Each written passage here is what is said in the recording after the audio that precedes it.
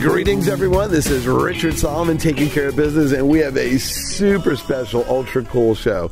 You know, we are at the North Shore Towers because we were at the debut soiree of a movie about Gerald Celente. But one of the greatest things about being on the inside of this project is actually talking to the real Gerald Celente. So, first of all, welcome to the show, and thank you for spending some time with us. Oh, thanks for having me, Richard. All right, so, for the people out there that may not know you, you're known for trends. You're like an extrapolator, basically. You know, you take what is out there and you can project out and figure out what's going to happen, and then people really seek out your advice on what's going to happen in the future. You know, I've been doing this since 1980, and I've never used that term extrapolator, and that's the ideal term. So that's the first time I've heard that. You can use it. I am, and I just used it now. And that's exactly what we do. We extrapolate data. We look at life for what it is, not the way we want it to be. Current events form future trends. We're all doing in life what we're doing because of decisions we've made. That's right. There are no accidents. They're the wild cards. Right. And that's why you can't predict the future. You can forecast the trends and see where they're going, but there are always those wild cards. So tracking trends is an understanding of where we are, how we got here, and where we're going. So the name of your show is Taking Care of Business. So in business world, I had forecast the panic of 08. I also forecast the 1987 stock market crash. It's in the Wall Street Journal. It's everywhere. And a number of other major trends. But I got it wrong because I believed that we would not get over the panic of 08. Because, again, tracking trends is an understanding of where we are, how we got here, and where we're going. And you look back, there was never a thing in the history of the world, part one or part two, of a thing called quantitative easing. What is quantitative easing? Is that a Fed thing? It's a Fed thing. What the Fed did was they ballooned their balance sheet from about $500 billion to about $4 trillion by buying up mortgage-backed securities and bonds, unprecedented in world history. And then what they did, here we are, 90 months of 0% interest rates. Now, I just met you just a couple of minutes ago, but it looks like you've been around a bit. And once upon a time, people used to put money in the bank, and they called it a savings account. Now it's called an erosion account. You got it. Well put. 0% interest rates for 90 months. And you know what the big insult is? For the few crumbs that you get, they tax. Yeah. And you get basically just a couple of crumbs, and exactly, you're getting nothing. So, again, going back to why you can't predict the future, you don't know what the wild cards are going to be, but you can see the trend lines. So the economy should have stumbled. It has not recovered. I could tell you that, and I'll tell you, I don't want to interrupt, but I'll tell you, I'm an attorney by trade, and I remember a long time ago, I used to incorporate all kinds of people. People come to me, I need a corporation for this, I need a corporation for that. Maybe I would do 4 a month. Now, I'm lucky if I do 4 a year. You truly see how flat business is, because I represent small business owners, and they're the bellwether of business, and they're not taking chances, they're not starting businesses. I see now the few people that are doing something, or maybe doing a new line of a business, or they're just doing an offshoot, or they're getting a son or daughter kind of started in their own thing, but the real creation of new business is not happening. No. It's not happening. You have GDP growth since 2009, when they started this scam. at only 2.2% on average. And even that's inflated. You look at the gap between the rich and the poor, it's wider now than it was during the Gilded Age. So all of this cheap money, it's not only the United States, it's doing it worldwide. All it's doing is pumping up the equity markets, because here's the deal. You're a big corporation, you're borrowing money for nothing. And then what you do with that nothing for borrowing money is you buy back your stock. That's the biggest percentage of it, next to the merger and acquisition activity. So you just mentioned people aren't starting businesses anymore because the bigger businesses are gobbling up everybody and they're monopolizing the market because they're borrowing the money for nothing. Money for nothing. Exactly. And merging, that's what's driving the stock markets. So anyway, that's what we look at. So you get it wrong in sometimes the timing, but the outcome is the same. So that's the difficulty and the realities of trend forecasting. You hit them, you miss them. Like, just take the word clean food. I coined that term. New York Times did a story of that. 1994, I actually coined it. They did a story in 96. You can see where the trends are moving. But what happens is that people have ideologies. You ask people, what are you? Well, I'm a conservative Republican. Oh, good for you. I'm a progressive Democrat. I'm a political atheist. You want to believe in whatever political religion you want, knock yourself out. I'm only looking for the facts. And I became a political atheist because of my career path.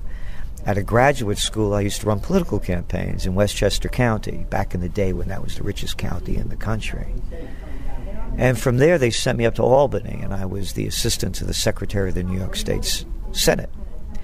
And at that time, that's when I really got to see things. I mean, here I am. I'm a 23-year-old kid, and I'm sitting in the chamber, behind the chamber in the Senate, you know, with the governor of New York, my boss Al Abrams, and the majority leader John Anderson. You know, I remember John Anderson. Yeah. In my Robert Hall suit. You know. And then from there I taught American politics and campaign technology at St. John's University.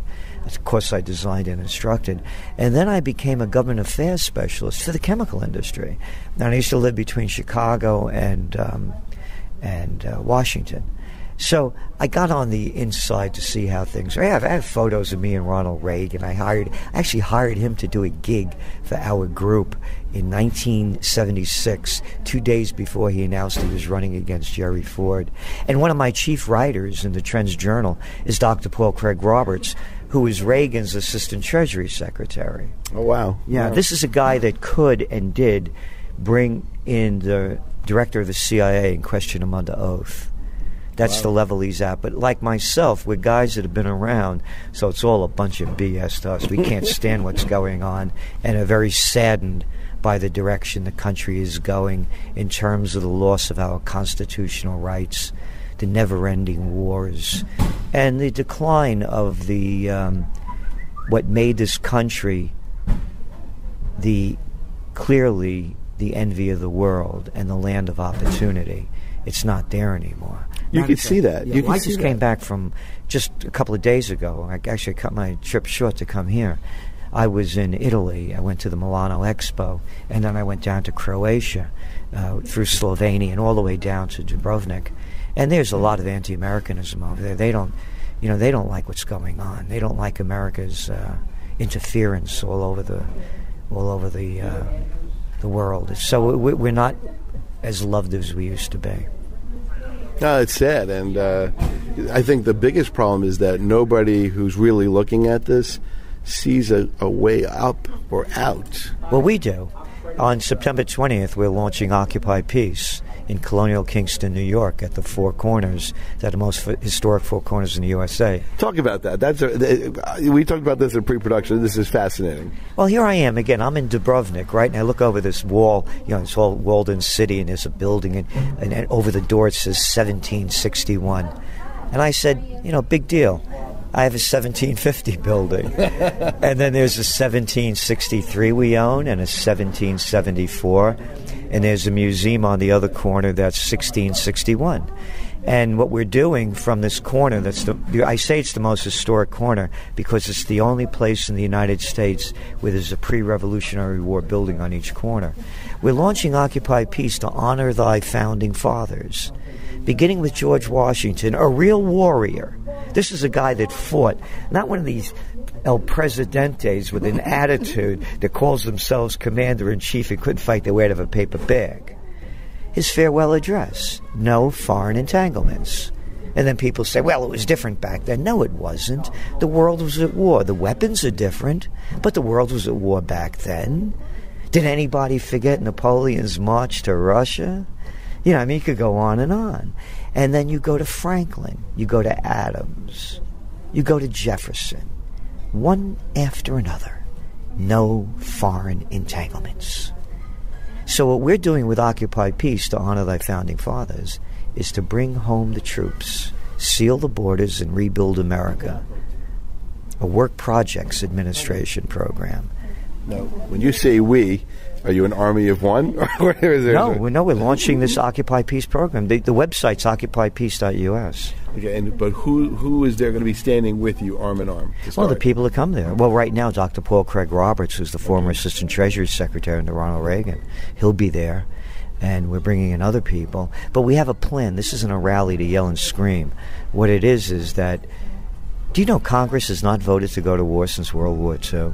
I believe that, yes. So we're going to demand that Congress votes. You know, like what's going on now in Greece. They're going to have a referendum. Right, they're going to have a referendum to see whether or not they're going to accept the bailout. Yeah. And I assume that if they don't accept it, they're going to go back to the drachma? I don't know. But the point is, it's direct democracy. The people are going to decide. And let's get this straight. We don't have a representative form of government. We have a gang of 535 senators and congressmen. And I love the terminology they use. They get all this dough from these big corporations and others. They call it campaign contributions. Could anyone say bribes or payoffs?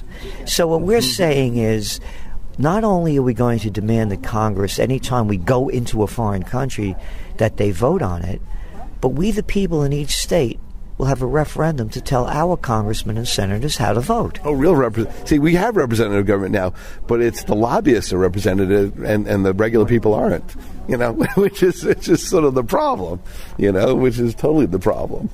But, so let's go back to the beginning, because this is all very, very, really cool and very, very unique and very interesting radio. How does one become a trends analyst? Because I know there's no school for this. I know that there's no book. You probably created all of this. So you're the originator of the extrapolator, you know. I'm one of the originators. John Nesbitt, actually. He wrote Megatrends. And I followed it up with trend tracking, which Time Magazine said was far better than Megatrends. You're right, there is no school for it, and it's ridiculous that there's not. You get a degree in history, but nobody gives you a degree on how to see what's going on and how to prepare for it. It's stupid that there isn't. And the universities are closed to it. They don't even teach you how to compile and put a checkbook together in high school. Yeah, so, you know, there's a lot of things that are really overtly missing from the agenda of education that I think would be practical and hands-on. So I mentioned to you how I began my career. So I was in D.C., and the Iranian conflict broke out. I was living in D.C. at the time. So we may have crossed paths. It was great time down there in those days, too. Anyway, Jimmy Carter goes over to spend New Year's Eve with the Shah and his wife. And I had been following what was going on, the overthrow of Mossadegh in 1953 by the CIA and the MI6 in the UK, because Mossadegh, democratically elected, a university professor, he had the nerve, remember this is 1953, to nationalize Iranian oil, and saying that, no, Standard Oil, better known today as ExxonMobil, doesn't own it, and neither does Anglo-Iranian Oil, better known today as BP, own it. The people own it. Well, they couldn't have any of that, so they brought in the Shah, this brutal dictator. They plucked him out of the south of France. And I've been reading about this for years. When the revolution began, and I'm seeing millions of people in the streets, I said, oh, this thing is real. This thing's not going away. Jimmy Carter comes back after spending New Year's Eve, he and Rosalynn with the Shah and his wife, and in those days it was a big deal. They were in the helicopter, they salute, and he goes up to the microphones, and he says that the Shah is the island of stability in the Middle East. And at that moment I became a political atheist. I'm born in the Bronx, and we used to say, BS has its own sound. And I heard it loud and clear. And then after getting over the anger that he was lying to us and promoting this brutal guy that used to enslave... You'd read about the Savak, the secret police. It was a terrible dictatorship. Anyway, after I got over that emotion, I said, what will be the implications? And I realized that gold and oil prices would go up. And I started playing both markets, not knowing a thing. I was a kid, I was like 32 years old, Kid now, after I'm 68. But, looking back, you're growing up. I didn't know what I was doing. I had no advice. 68's the new 48. Yeah. No, it's not. It's 68. And so everything skyrocketed. I was able to quit my job. And I realized that current events form future trends. But I'm watching everybody get emotionally involved in this through a political lens, hearing the propaganda that's being pushed out, which I now call by the prostitutes, because that's all it's become. And I started doing it in field after field after field. And then so I just started in 1980, and then in 1987 I sent out a press release. 1987, the year it will all end and the stock market will collapse. And that was the beginning. So the crash of 87 happened. I got recognition for it. And then what I also do different than other trend forecasters is we cover over 300 different trend categories. All things are connected, or as Chief Seattle is alleged to have said, all things are connected like the blood which unites us all. So when you're looking at something economically, you have to look at the social, political, environmental. You have to keep looking at all the different spectrums that are connected. And so that's what we do differently. All right, this is Richard Solomon. I'm with Gerald Celente. We'll be right back.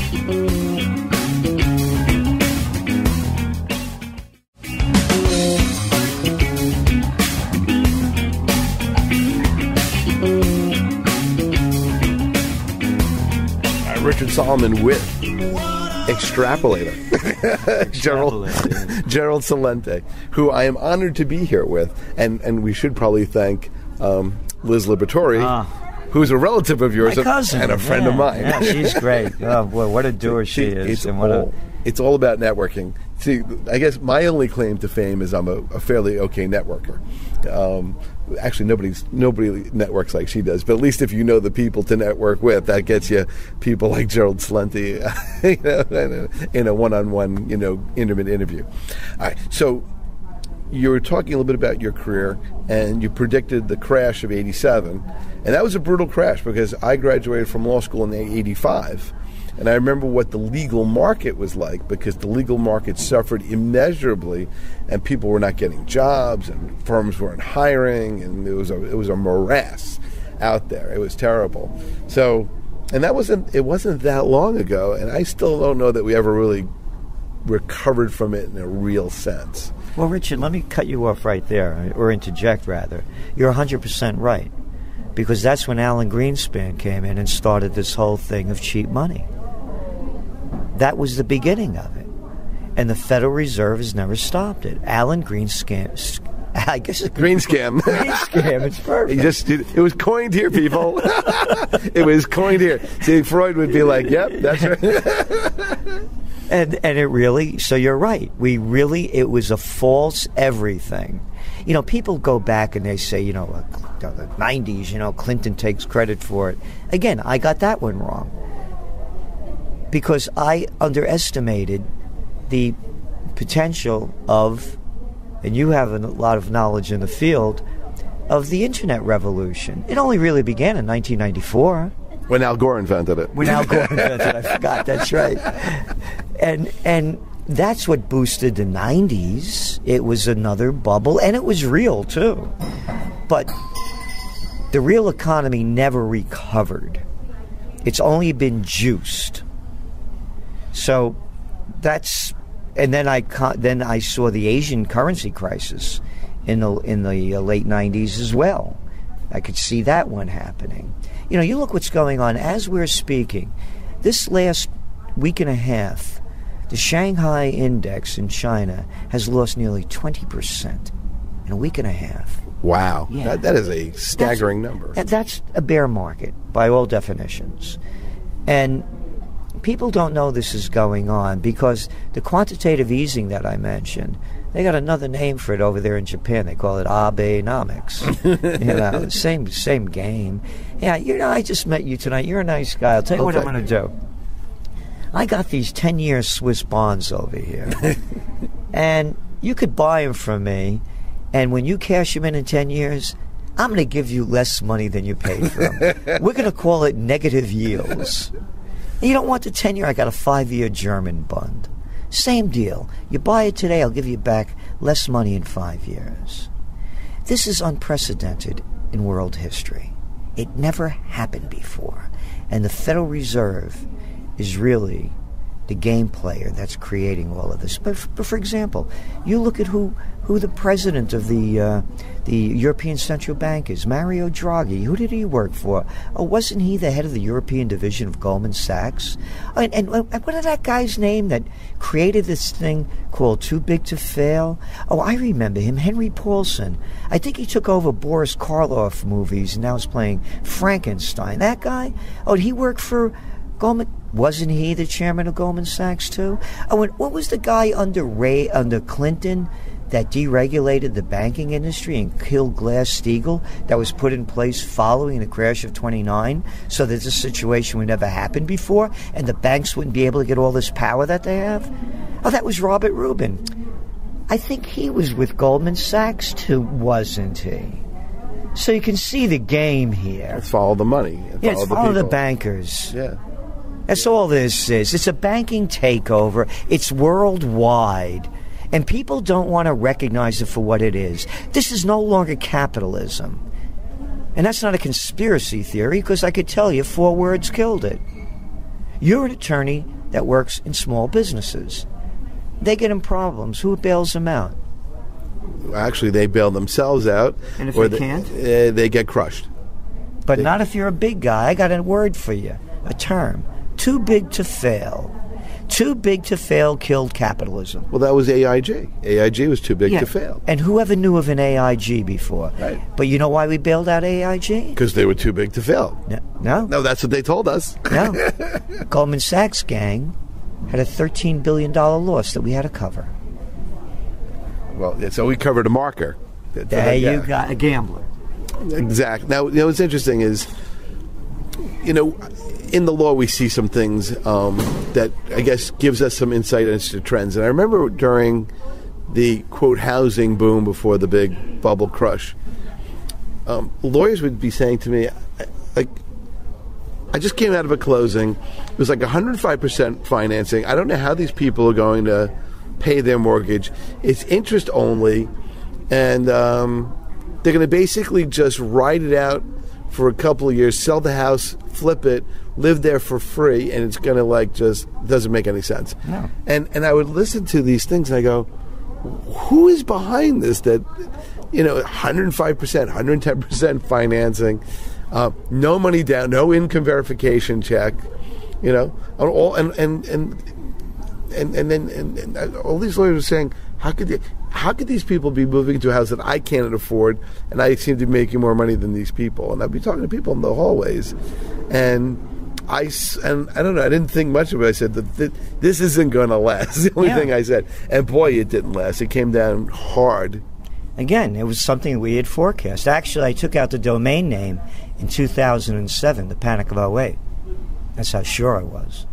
But people didn't want to hear it, and it's just like you said, it didn't make sense. Just like the .com crash.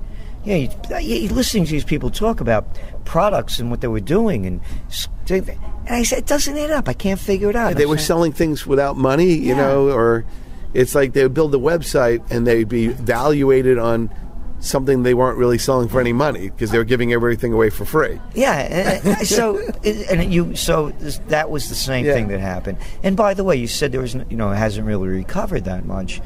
New housing starts are half of what they were back when the boom days were going on, and the first-time homeowners, I think it accounted for something like 46% of all new purchases, people between the ages of like about 25 to 36. And now that's down to about 30%. They can't afford to buy new homes. The young people, they get lousy jobs. There's been really median household income is below 1999 levels. Oh, I believe that. That's a fact. And when you talk to younger people and you ask them, what are they doing, where are they living, the general answer is they're living at home, or they're living like 5 or 6 people in a house for that, or an apartment that really 2 people should be living in. And they have kind of maybe part-time jobs, or they're interning because they can't really find anything. And you look and you say, if you project forward, you say, this isn't a lot of good news out there. And I definitely see a lot of people leaving New York. I mean, I see people leaving left and right because the amount of regulation, taxes. Oh, yeah. And not to mention things like traffic and, all these other issues. I have people who are clients who want to build and expand businesses, and they say it's either too tough to get real estate, too expensive to get real estate. It's too problematic in terms of regulation, this and that. To do anything? The regulations are problematic because the problem is they're only regulating the little people. That's right. When you're a big guy, you get all the breaks. I mean, one of the most disgusting things, I got my master's, by the way, in public administration, and there's such thing, it was just starting to happen, economic development agencies. You got a bunch of guys who don't know what they're doing, bringing in big corporations. Matter of fact, I read, I may be wrong on the number, but I don't think I am. Since 2014 in New York, they've given some $22 billion worth of tax breaks, loan guarantees, infrastructure repairs to major corporations to open up their businesses here.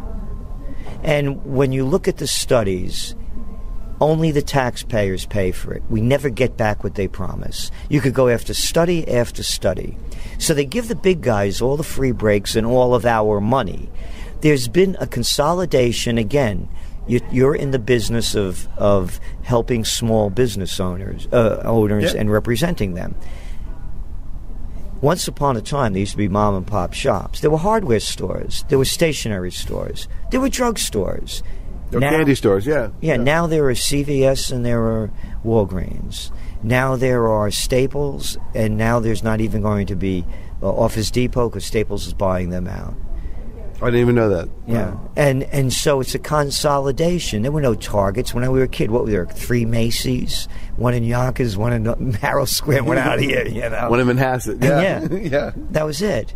So you had mom and pop dress shops. You had and you went to mom and pop tailors. Exactly. And you went to the shoemaker. Right? So I went to Al the shoemaker. Yes. So everything has been consolidated. What they did was they deregulated the laws that prevented this from happening. The Robinson-Patman Act, the Sherman Antitrust Act, the Clayton Antitrust Act, and of course I mentioned before about Glass-Steagall. So you don't have the opportunity anymore. There were no Walmarts. There were no. Klein's on the square. Yeah. Corvettes. Yeah. EJ Corvettes. 8 Jewish Korean veterans. I used to buy my vinyl records from them. Yes. And now $2.99. If they were on sale, it was $2.99. If it was regular price, it was $3.99. Yeah. So what happened is they've taken the opportunity out of the land of opportunity, because the politicians are basically, as I said, they like to use the term campaign contributions. Let's be adults about this. They're bribes and payoffs. I've been there. I know what it's like. And you know what the most disgusting part of it is? You could buy these guys off cheaply. Yeah, I'm serious. So who says there isn't a deal out there? Yeah. That's how stupid the politicians are. No, you know, the problem of cheap money has been talked about in a lot of different, you know, off the radar kind of publications, but it's a problem because they said, you know, if you have virtually zero interest rate charges, what do you do to keep it going? You're gonna have to like actually pay people, you know, like at some point you can't go below zero. And you know the interesting thing also you were talking about are when corporations do like reverse mergers. Where they'll buy a foreign company and merge out of the United States for the taxes. Taxes, yeah. Burger King. Burger King, that did with Tim Hortons. Right. Right. Up in Canada. That's right, because they saved, I don't know how many millions in taxes by doing that. Yeah, and you have Starbucks, Google, they're all doing it. Microsoft, they're all, you know, they're in Ireland, they're all, you know, playing this game of, you know, not paying what we pay. So you're right. That's why all of the laws, what's actually happening is we're becoming a neo-feudal society. I'll give you an example. You have a political elite and an economic nobility. We just saw, for example, the LIBOR rates, which are the interest rates. We know it's a fact they were rigged. They were found, they committed felonies. They were convicted of felonies. And no one went to jail. No one went to jail. That's right. No one went to jail. Nobody went to jail. That's right. The Forex market, the currency markets, $5.3 trillion a day. Rigged. Felonies. No one went to jail. Don't go over that yellow line. You had your brights on when somebody was approaching you. 3 points. Did you have any drinks? Where'd you come from? Let me see your license or registration. Suspended. Yeah. So it's a neo-feudal society. Because in neo-feudalism, what they do in the old feudal days, the nobility and the elites had different laws than we do. You know, it's funny you say that, and I don't want to interrupt, but No. I actually say, what's interesting is I fight a lot of times the New York City Environmental Control Board or some administrative part of New York City, which all they do is issue fines all the time. And what I usually do is I usually bring a lot of procedural challenges back. You didn't serve it right. And my favorite is you didn't use a licensed process server. The process server didn't serve it right. And you're trying to stick us with a fine. And they kind of look at me like the judge or whatever. And then the other side, the city people are prosecuting. I say, look, you can't have two systems of justice. We can't have the sloppy one that it's okay for you to get away with and one that if we deviate by an inch, we're screwed. We can't have two systems of justice, but that's what we have. That's what we have. I'm telling you, we have that. But we have that right now in the law. I know. Because the little guy gets... You got it. Skavoich. But the big guys, they won't bother. They will never come down on the big guys unless it's horrendous. And even when it is horrendous, it's so big that, like, I remember the big problem is there was, you know, the Hudson River cleanup. You know, they said, either don't clean it up or this or that, and they ended up saying, it was like pennies on the dollar. That was it. But if you have like an oil spill on your property because it was like a gas station, or God forbid you bought a gas station property that's been abandoned for a long time, they will destroy you until you clean it up and make you spend $400, $500, $6 million to clean it up because the small guy gets crushed. That's right. That's like finely this ground. This has never been like this before. And that's what this book, by the way, and the movie's about, Zizi and Honeyboy. My Aunt Zizi. Zizi is the Neapolitan dialect for auntie. Zia's aunt. Zizi is your auntie. And she used to call me Honeyboy. You know, she rests in peace. This is a book about what America used to be like. The opportunities that we had when family was family. I mean, that's the foundation of the book. And then, of course, it moves forward from there. All right, hold on. We're going to take a quick break. Richard Solomon, Gerald Celente will continue right after this. Keep it locked in.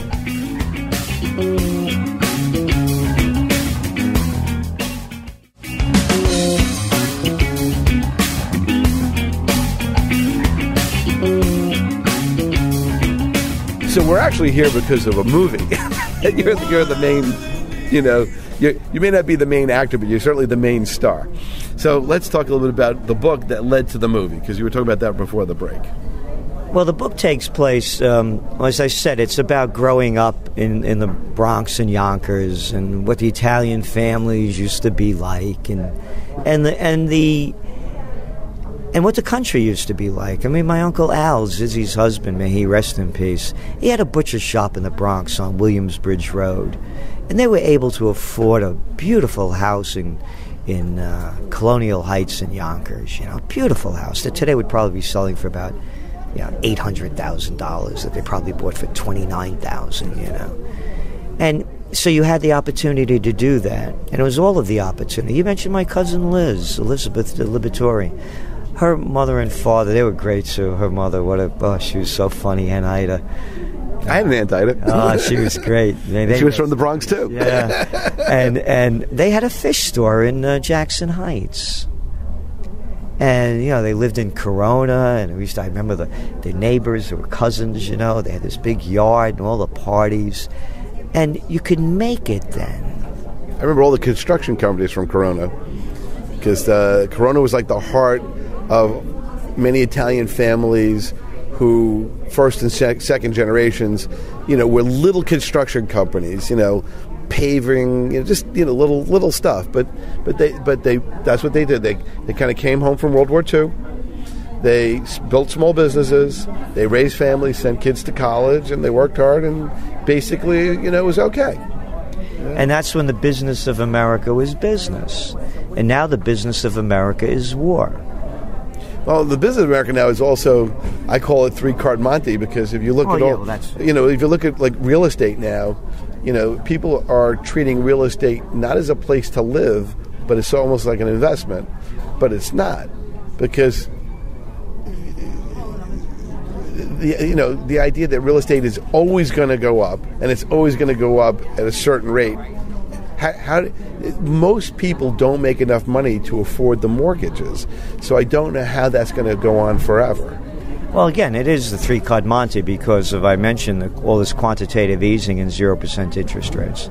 So now you're even seeing the 30-year fix going over 4%.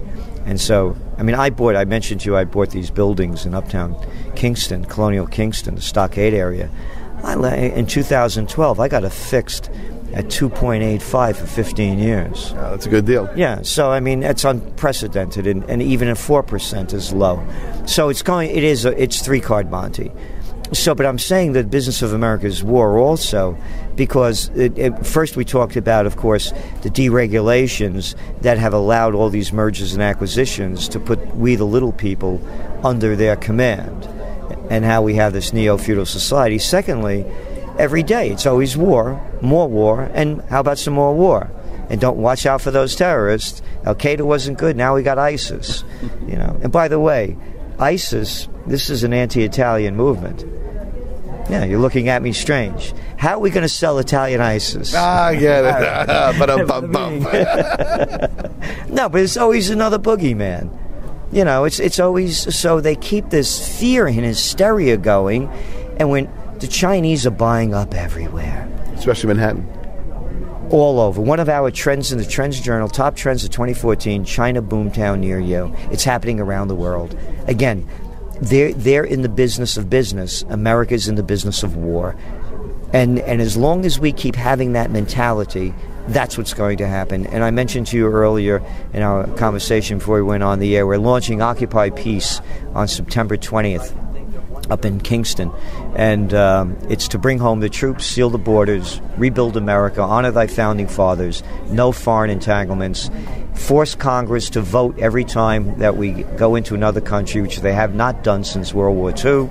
They've given the president the power, but they haven't voted for war. And secondly, on each state referendum, we the people will tell our congressmen how to vote, just like what's going on now in Greece. They're having a referendum whether or not to go for the bailout. Because after all, when war comes around, we're the ones that pay for it with our money and our lives. Blood and treasure. Yeah, you don't see any presidents or senators' sons, do you? That's a famous rock song from the 60s, right. Fortunate Son. So before we go back to the book. Now, before we conclude, you have a Trends Journal. Yes. Let's talk about that. What is it?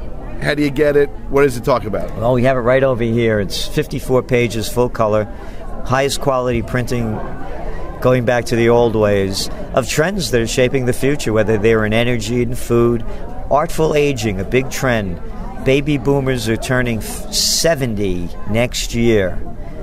It's going to be, the whole world is getting older, and people aren't really hitting the pinnacle that they can, but there's a lot of opportunity. We do a lot in aging. We have conferences up in Kingston. People from all over the world come. So you name the category, we cover it. Economics, geopolitics, and we have the best of the best. Nomi Prinz just wrote this great book, All the President's Bankers. She writes for us, and she was just here for a conference. She was here for the conference 3 days before she was a keynote speaker at the Federal Reserve, speaking to the Federal Reserve, the IMF, and the World Bank. Wow. Yeah. Wow. So going back to the book, the Zizi and Honey, and so anyway, you can get it on our website. It's trendsresearch.com. All right. And there's no other magazine like it, digital. I've read it, and I think it's awesome. Thank you. And so the book, by the way, begins also with what happened to me. I used to be on Oprah, The Today Show, Good Morning America. Man, USA Today used to run my top trends every year, and that's how the book actually begins, when they ran that trend in 2000. December 13th, 2000, and the headline read, 2001 won't be our year, Trendseer says. And I warned that a wave of anti-Americanism would sweep the globe and Americans wouldn't be safe at home or abroad. This is certainly true today. It was several months before 9/11. And when everybody started calling me and asked us why they attacked us, that's how the movie begins. Right. And I wasn't buying the party line while everybody was tying yellow ribbons around things that didn't move and waving American flags. Matter of fact, we detail in the Trends Journal how President Bush, on the eve of 9/11, and I believe it was 11 or 9 days later when he addressed the nation, there was not one fact in his speech that warranted an attack against Afghanistan. Not one fact.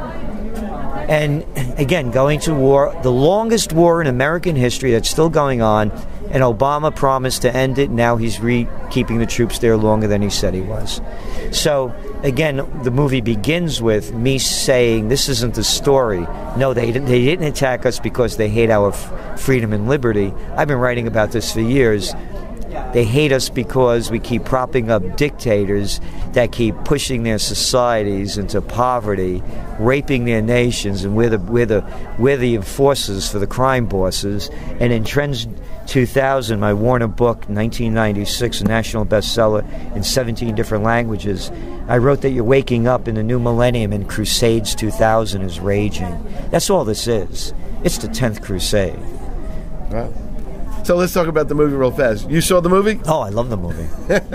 What is it like to see yourself portrayed in a movie in which other people are acting and being you? It's got to be surreal and cool and bizarre all at the same time. Well, it is surreal and it is cool, but it wasn't bizarre at all because Andrew Koss did a great job.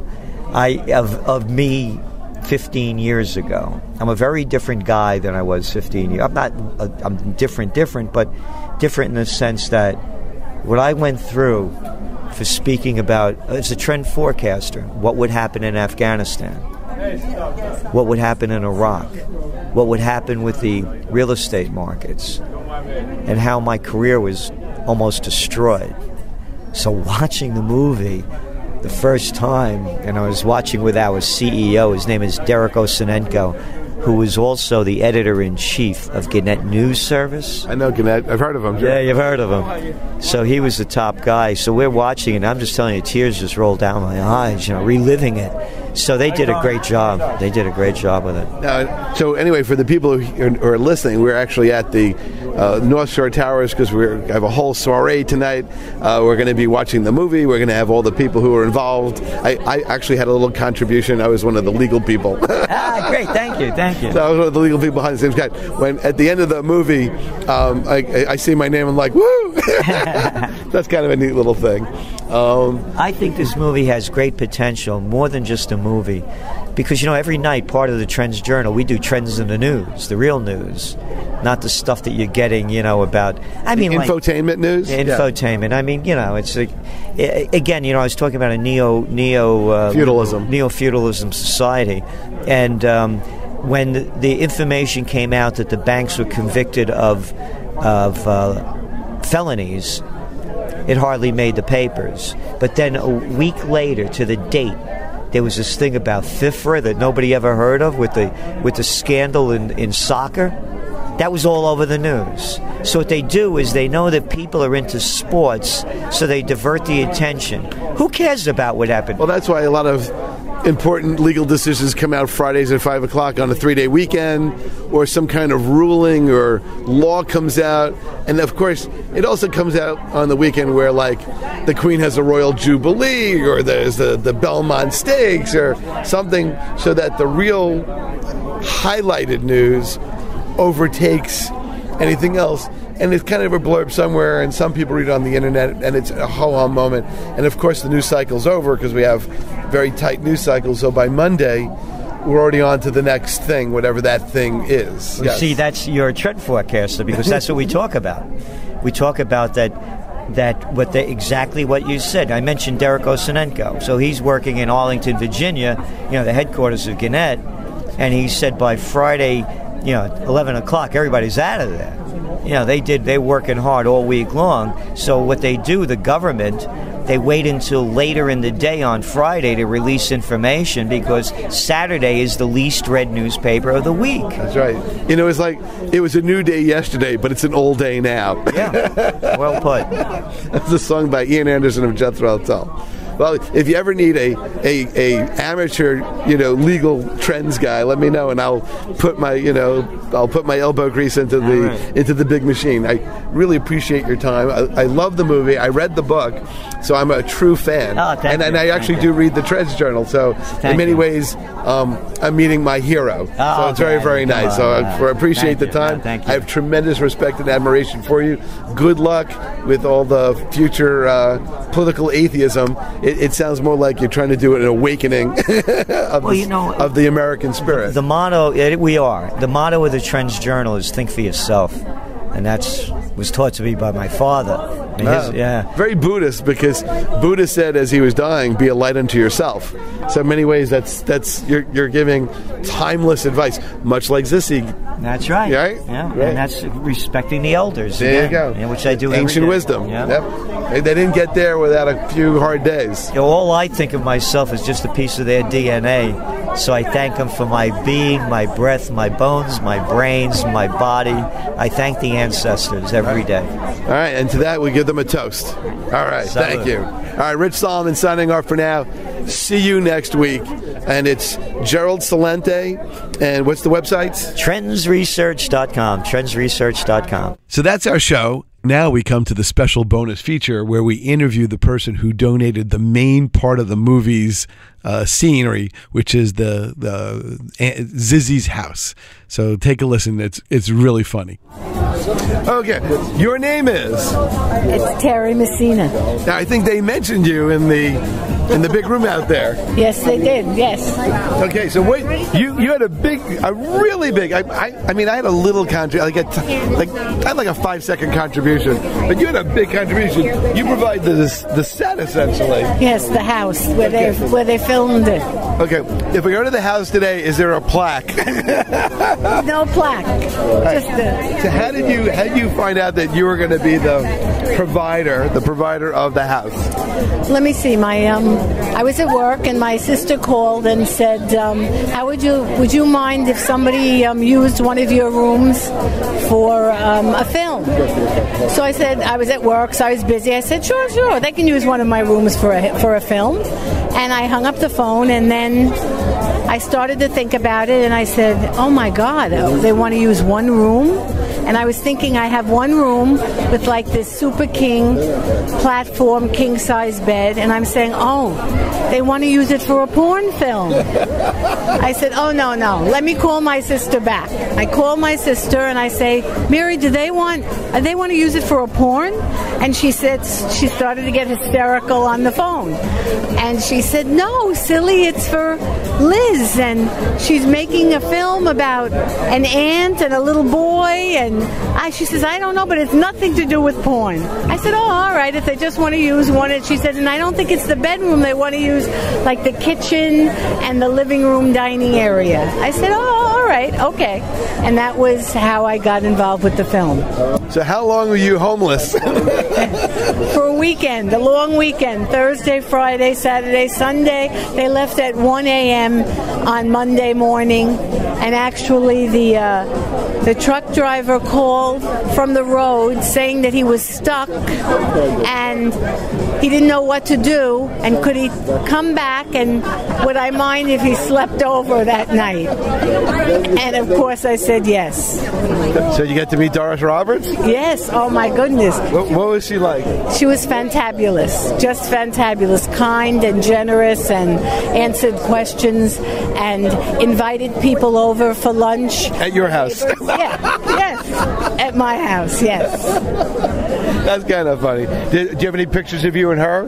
Yes, I do. Oh, see, now that must be a great story. Yes, I do. So what was it like to watch the production from your point of view? Well, I had no idea that it took like 40 people to make this small, short film. And it was really fascinating. It was fascinating. I loved it. Now, what was it like to see the personal view of the movie being made with the naked eye, as opposed to sitting in a movie theater and seeing the finished product? It just goes to show you the great artistry that goes into making a film, because Dominic did an absolutely fantabulous job. I would have never thought that what I saw, the little bits and pieces that I saw, would be put together into this really very moving and touching film. Now, did you know anything about the movie when they were making it at your house? Oh, I'd read the book before. Okay, just to make sure there's no dirty scenes. Exactly.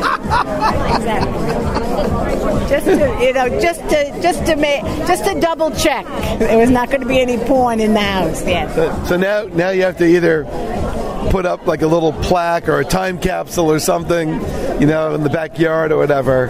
How much did they have to modify your house to accommodate the historical element that it was not taking place today? It was just the art committee the art group was just they did a lot of work prior to the film, and when they came to the house, they were measuring, taking pictures. I mean, I have an electric stovetop, and if you look on the film, you'd see there's an old-fashioned stove on the top. I don't know how they covered over that, and they covered over the refrigerator, and they made modifications. The phone, of course, if you see the phone. I love the rotary phone. Yeah. The reason why I asked you in pre-production if that was your phone or not, because I have an old rotary phone in an attic somewhere. I don't. But that's what I guess prop departments are all about. Yeah. And they picked up a Victrola, an old Victrola, and they used my mother's old lamps in the film. It was really fascinating. So when you see the movie and you see your home, there, what do you feel like? I said, oh my goodness, it looks quite lovely there. I mean, it made my little home is now a star. So one of the questions I always ask interviewees, like, what's your next book? What's your next movie? So what's going to happen to the house? Is the house going to be used in another feature movie? I don't think so. Never again. Now, are you now the most famous house in Glen Cove? I don't think so. I don't think that. There's a lot of other very famous homes in Glen Cove. I appreciate your contribution, and I guess we're part of the same team. So thank you for doing what you did. And had I had the opportunity, I was actually invited to be on the set, but I had litigation going on. But next movie, I'll be there. Okay, good. I hope to see you there. All right, thanks again.